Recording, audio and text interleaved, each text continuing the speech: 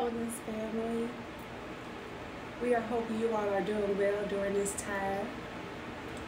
So we want to talk to you about how you can infuse self-love into your life daily.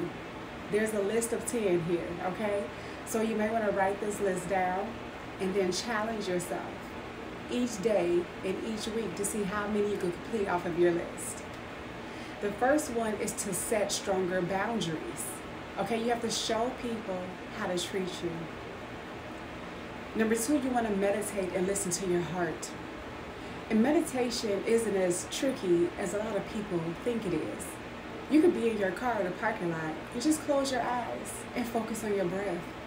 Breathing in, breathing out. Because meditation is simply all about just silencing your mind, silencing those thoughts that makes you feel uncomfortable, that doesn't make you feel so good.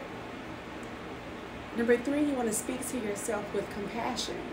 You want to tell yourself that you are enough, that you can do it, you will have it, you can attract it, you are powerful, right? And then number 4, you want to focus on your strengths. Number 5, you want to say no to something that is not a sole yes, right? No is a complete sentence, so you don't owe anybody an explanation. And also, say yes only if you want to. Do not allow people to guilt you into doing things. Oh, well, I did this for you, so you should do it. No, you don't. People should do things out of the kindness of their heart. That has nothing to do with you because they chose to do that. It is up to you, okay? So take control of your life. Number 6 is to say yes to something that you are afraid of.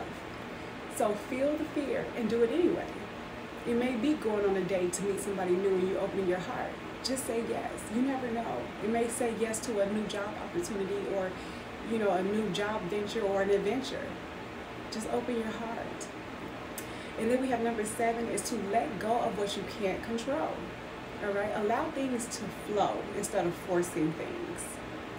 Number 8 is to stay far away from drama and negativity. Very important one right there.